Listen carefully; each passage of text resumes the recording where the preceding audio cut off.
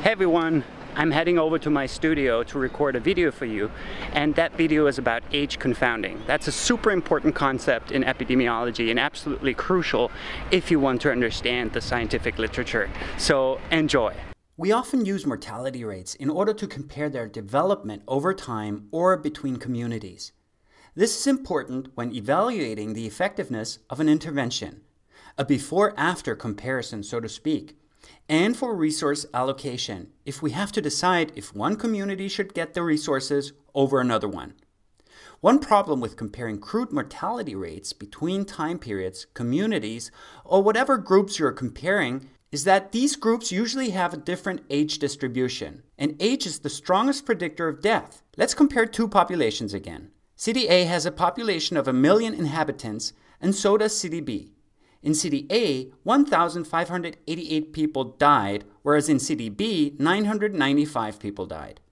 Let's calculate the death rates per 100,000 population. 1,588 divided by 1 million times 100,000 equals a death rate per 100,000 of 159. And 995 divided by 1 million times 100,000 equals a rounded death rate of 100 per 100,000. So it looks like the mortality rate in City A is much higher than in City B. In other words, the risk of death seems to be much higher in City A. But we said that this calculation does not factor in the age distribution of both cities. So let's look at the age-specific death rates in both of them. Now you see a very different picture. The age-specific death rates are actually higher in City B for all age strata. 19 versus 15 for the age group of 20 to 39-year-olds, 140 versus 120 for the 40 to 59-year-olds, and 270 versus 250 for the age group of 60 years and above. So why in the world is the overall mortality rate higher in City A, whereas all age-specific death rates are higher in City B? Well, because of the age distribution. As you can see, City A is way older. 50% are 60 or above. 1/4 is 40 to 59, and 1/4 is 20 to 39. In City B, on the other hand, only 1/5 is 60 or above.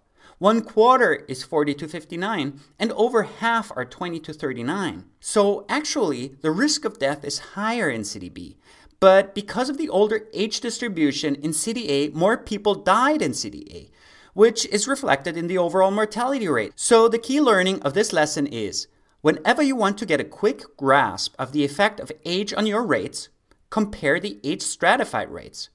In fact, you could do this for any potential confounder. If you thought that gender was confounding your overall rates, compare the gender-stratified or gender-specific rates. If you thought that income confounded your rates, look at the income-stratified rates, and so forth.